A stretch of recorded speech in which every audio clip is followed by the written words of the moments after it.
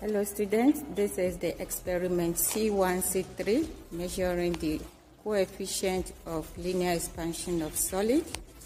Here the solid is brass, as you can see attached here, and then attached to the brass is the thermometer. We want to find the coefficient of linear expansion of brass, and then the second part is C3, which will be coefficient of cubic expansion of water. First, we run cold water through the brass.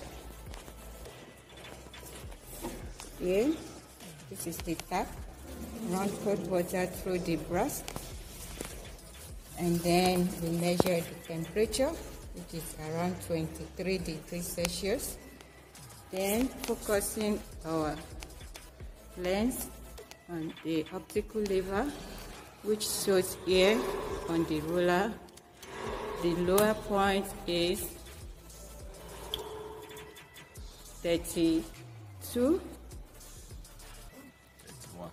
It's 31. The lower point is 31 on this spot, and the upper point is 42. So you stick with either the lower point for your readings when the temperature increases, or you stick with upper point for your reading when the temperature increases. Now we're going to pass through the hot steam from here boiling on the stove to the brass. Then as the temperature increases from 23 degrees Celsius, we have to take the readings for distance D on this measuring ruler. Now the temperature is increasing right from the steam connected to the brass. 30. It's 30 degrees. Take your readings, either the upper reading or the lower reading. You can see this probe is moving up on the scale.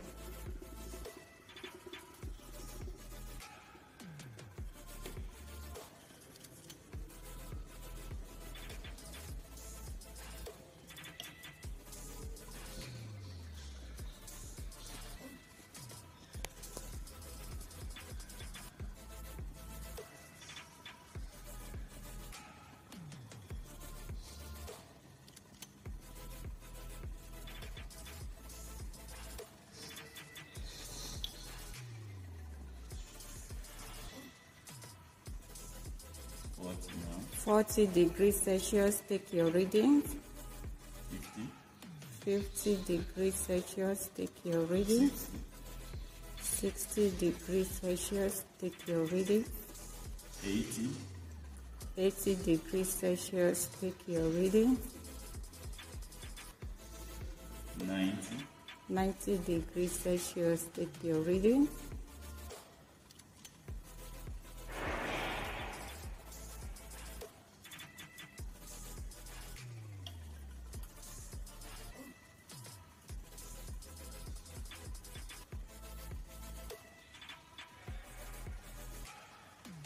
94.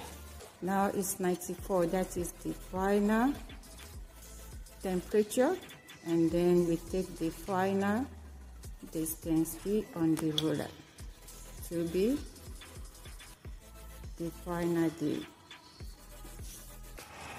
As we run the cold water again through the tap and going through the brass, we'll see how the probe move down. Then it will stop at approximately where we started, at 23 degrees Celsius.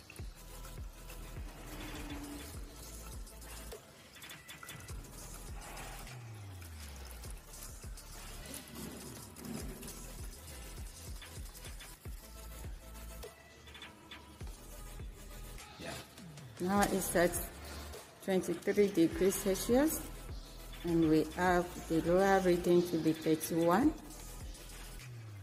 and the upper reading to be 42. So use this to plot your linear graph. Now for C3, to measure the volume expansion of water, we've already measured this container without water inside. Then we measure it with water before putting it on the stove. Once the temperature rises, then you will see bubbles coming up at exactly the highest temperature of boiling water. Then we take it out, and when the temperature reaches 94 degrees Celsius, we take this out and we measure it again. Then you can use that to calculate your change in mass as indicated in the manual for C3.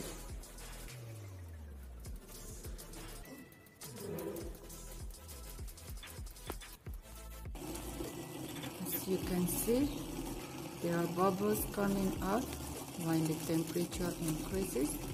Now the temperature is at 88 degrees Celsius.